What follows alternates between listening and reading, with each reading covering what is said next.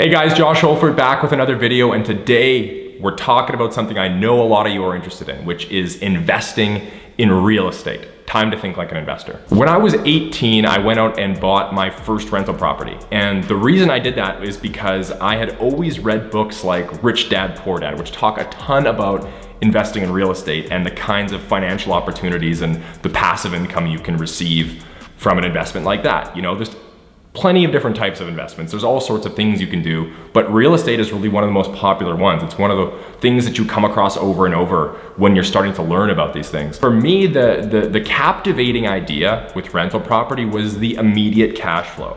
If you can find a property that's a reasonable price with reasonable expenses and you can charge a decent rental rate for it, not only do you get some, appreciation in the value of the property, and maybe over time you're paying the property down, you also have this immediate upfront cash flow, maybe a couple $100 a month, $300, $400, $500 a month from a property that can just kind of go towards your lifestyle or money that you can reinvest. There were a few challenges, obviously. Being really young, I didn't have a high enough income that I could float the property myself, and things like being able to actually get a loan. Getting a loan, required a cosigner. I had to actually get my dad to help me co-sign to actually get a loan at that age. So those were a few of the things that I bumped into, but overall the experience has been eye-opening, to say the least. I've learned a ton, but it's also actually been a really good investment. Relative to a lot of the investments I've made, property is one of those things that has the ability to multiply or provide an immediate growth in equity that isn't available elsewhere. So I thought, instead of just talking about rental property in the office, the first property I bought is only 5 minutes away from here. So why don't we go check it out? We are on the way to a property that I own in Winnipeg's West End, and we're gonna be talking a little bit more about, what the process was like of buying a rental property in the first place. When I bought this, I was probably 18, 19. That was 2014. So yeah, it's been almost 6 full years already. It was crazy getting like my first renewal statement in the mail where I had to renew a 5-year mortgage. That was wild because it was like, wow, it goes by really fast. But yeah, when I was buying this, I was young. It was definitely an overextension. if there's one piece of advice I give to people now, it's that, hey, you should, before you buy a rental property, you should probably make sure you can float it yourself. Even if you're, if there's 1 or 2 months where the property's vacant and you can't float the property yourself, it's pretty damaging. It can hurt you pretty bad. So I was in a position where I couldn't do that. I couldn't afford to float it. So it brought a lot of stress, and there was a lot of different things I had to do. For instance, I was so young, I couldn't get a loan on my own, so I had to have my dad co-sign. There were all sorts of things where there was just hiccup after hiccup. But eventually we got it done. And yeah, we still have it today. It cash flows and it's doing its thing there. And I haven't been there in a couple days, so we'll see if there's a mess, but we'll show you guys what that looks like. Oh man, you guys are getting a candid video here. Oh my goodness, I was here 2 weeks ago and none of that was there. Whoopsie. Are your tenants growing crops outside? Yeah, it might be. That looks like, honestly, it looks like, oh man, that's horrible. Okay, well, this is what being a landlord is like, guys. You know what to say. This is just nuts. Well, they talk about real estate being passive income, and this is not gonna be passive this week because I'm gonna have to take care of. But this is actually really beautiful. What are these called? Flowers? I don't know, they're purple though, they're nice. Well, here we are, guys. This was the property I bought when I was, 18 or 19. I bought it in 2014. It's a duplex, so it's got, tenants up top and then tenants below.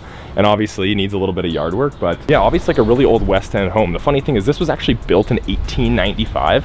It's a long time ago. But one really cool thing about this property too is that I was really excited about was the fact that there's commercial in the back.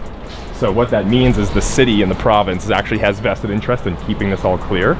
But as you can see, not your typical beautiful driveway, but hey, it works for this. So yeah, I bought this for about, $183,000. It was actually originally listed at 200. Wasn't selling. I like the property. The foundation was great. It was diversified because it was a duplex kind of deal. And the funny thing is there was a big garage here. And about a week before I started going into the purchase process, some people came along and lit the entire garage on fire. So we kind of almost backed out of the deal.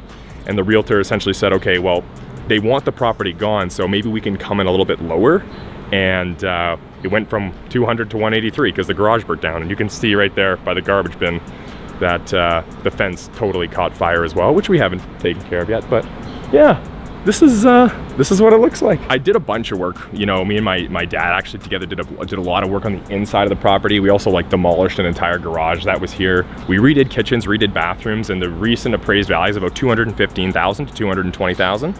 So right there, you know, just from owning the property for 4 to 5 years, we got it from, you know, 183 to 215 to 220. So there's definitely about 30 to 40,000-ish there that just comes in equity from, you know, improving the home and that sort of thing. I feel like it's reasonable to not see your property every 2 weeks, but this is what happens when I didn't see mine for 2 weeks. So we're gonna have to take care of some of that. The reason I bought that duplex in particular was because, you know, I'd been doing a lot of shopping. I was looking at the market. I looked at all sorts of houses, but there was a lot of things that were really important to me. I wanted to make sure that I wasn't getting in over my head with anything that needed way too much work. We did do some updates, but there was nothing like foundation work. Like the foundation was solid.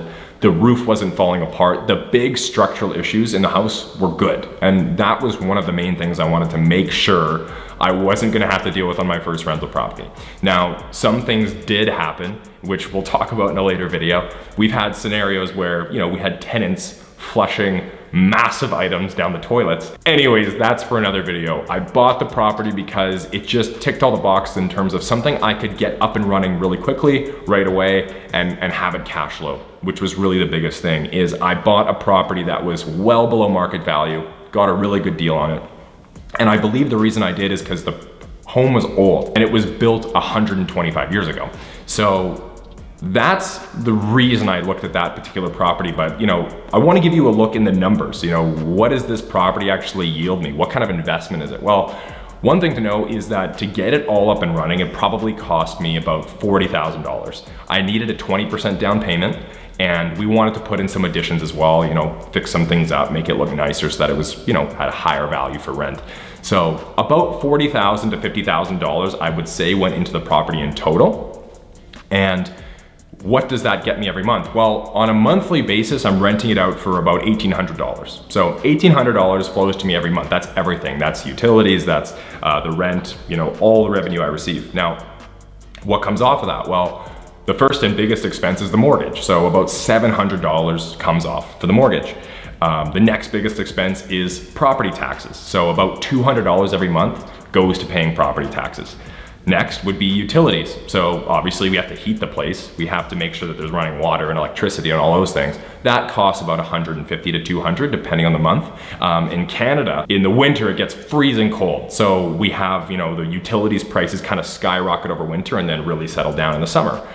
And then lastly, we have things like insurance for $100 a month and cable. At the end of the day, the property costs me about $1,200 a month to run. So with $1,800 in revenue and $1,200 in expenses, we cash flow about $600 a month. And if you multiply that by 12, it's about $7,200 a year. You do have to fix things. You do have to do routine maintenance. Every now and then there's a big fix you have to take care of. So I would easily budget in about $1,000 a year for that, which brings us to about $6,000 to $6,200 a year that property brings me. So when we compare to other types of investments like investing in the stock market or starting your own business or whatever it might be, we want to know what the rate of return is. So if we take, you know, the net income the property provides me, around $6,200, and we divide it by the cash that was required to start this investment, about $50,000, we get a rate of return of about 12.4%. And, you know, 12.4 is a really good rate of return, especially for an investment that's so stable.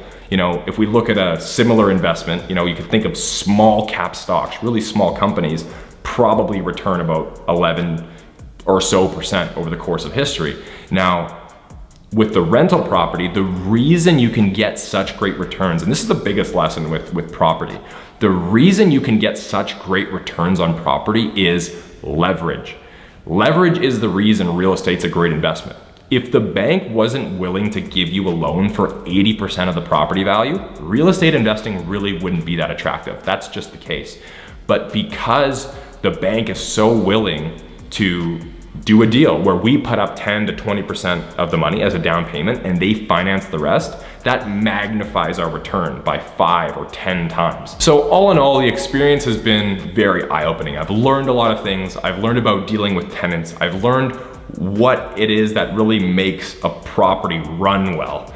And there's been a lot of hiccups and a lot of things that have gone really well. And there's been times where I was super happy I made this decision, and there was times where I was very regretful that I made this decision. But all of that to say, we're gonna be talking a lot more about investing in real estate and how you might do that and what might be the best way to do that. So if you guys feel like you're getting value from these videos and you're learning, thank you so much for supporting them. Please hit the like button, subscribe, turn on post notifications for more videos just like this every single week. Thank you.